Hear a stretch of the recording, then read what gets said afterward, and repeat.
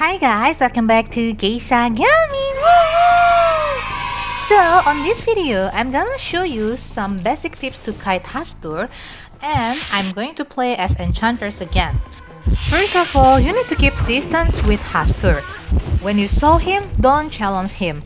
Basically, HASTUR can charge the tentacle since the beginning when he is very near with the survivor. So that's the reason why you need to do transition and move to the other side of the map, okay? Because when you are closer and closer with him, he can charge the tentacle faster. Okay, he changed the target, don't want to waste time on Andrew. HASTUR is quite slow to walk, that's why he doesn't want to chase Andrew in the beginning, because Andrew can use the skill. Leave the building right away with the basement. HASTUR is gonna trap you with the tentacle. Try to dodge it because he is going to place the tentacle across the window or across the pallet. That's the basic placing for the tentacle.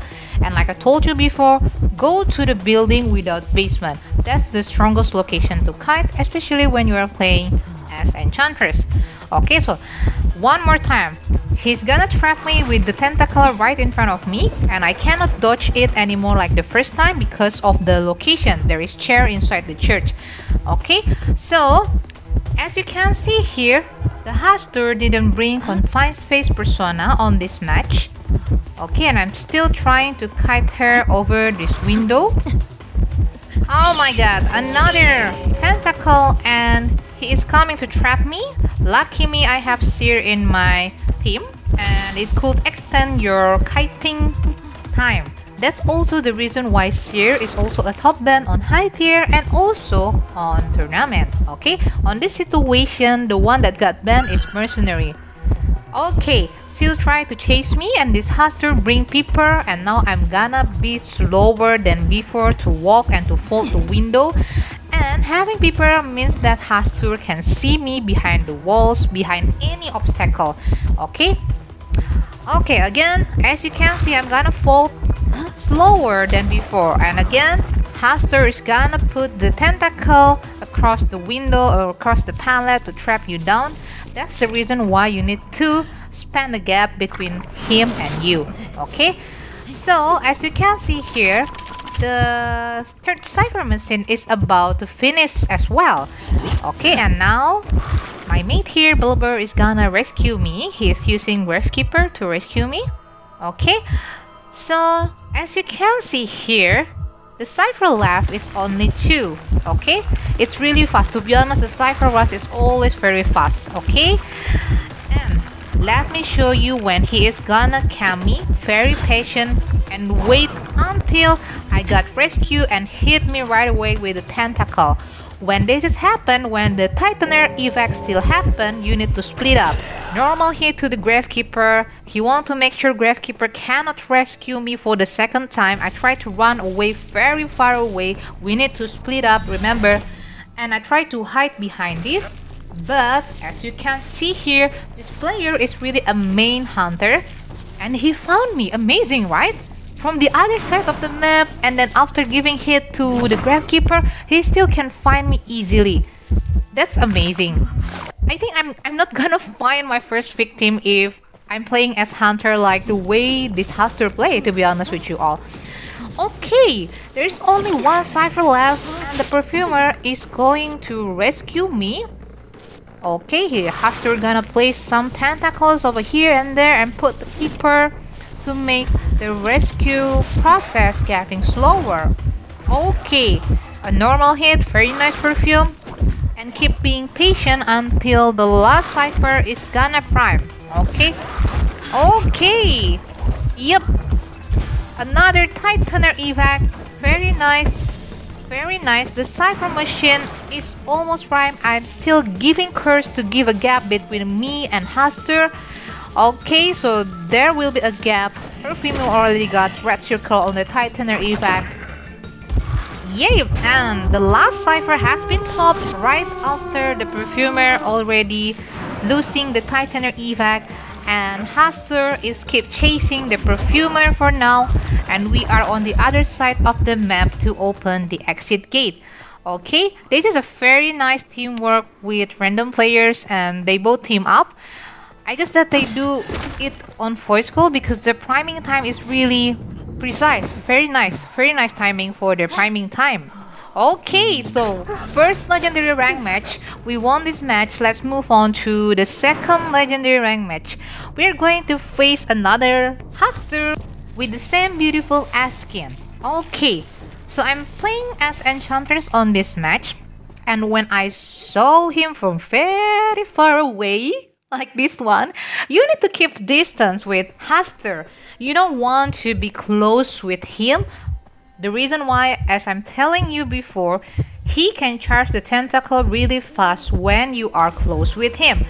And the longer you stay on the same location, he will trap you down, especially like across the window, across the pallet. That's the basic placing of the tentacle. Okay, so like on this situation, I don't want to fall over the pallet over there because he already put a trap with the tentacle over here. Don't go back to the location full of tentacles. It's better to do transition to other location. And like on this situation, you basically can dodge it when the timing is precise. And I also bring my left persona, which is the broken window, to get me another speed boost when I fold the window or fold the pallet. And when he put another trap, it is better to take a normal hit because there will be a recovery attack. A recovery attack means that you can do transition to other location, to safer location, not to a full location of the tentacles. Okay, so remember, that's very important. Why you need to do transition when facing HASTUR? Because the last tentacle. Okay, on this situation, I'm expecting him to blink to me because he hasn't used any paper, and I click spam the curse when the hunter blinked to me. But well, to be honest with you, when the hunter blinked to you, sometimes it didn't work out. I tried it many times with Bloody Queen, with other hunter too that do blink to me, and somehow the curse cannot get into them. Okay, so actually, I contained around more than 90 seconds after he saw me. That's the reason why you need to keep distance with him. Just like my mate here that playing as Helena, and mostly Hunter is gonna obsess with Helena, and he knew on this situation it is better to chase the Cypher Machine, especially when there is Mind's Eye in the team. Okay, so as you can see here, do transition very far away since you saw HASTUR. Okay, and again, it's also some trick that Hunter also like to use, which is Hunter mostly knew that Rescuer is gonna rescue, right? And then Rescuer is gonna waste the Titaner because they are not camping the rocket chair. And remember, Helena can see through the walls, through the obstacle. Very nice joke, right? Very nice joke. This match actually before the adjustment of the Helena, so before the dev team fixed his vision. Okay, so like couple days I guess or a week ago. Okay, I told you before, receive a normal hit is better rather than receiving a hit from the tentacle. And again, he wants to trap with the tentacle and his real body, just like that, just like that. Okay, finally he took down Helena. And my mate here, Blubber, is also actually a pro HASTUR. He has a badge, A badge, and actually he could have S badge, but the waiting time on the rank match is crazy on high tier. That's the reason why. Okay, like as you can see here, there is only one Cypher left, very fast, and HASTUR think that the lucky guy is gonna rescue, but nope. Coordinator is right over there and can rescue Mind's Eye, and Coordinator still has the gun actually.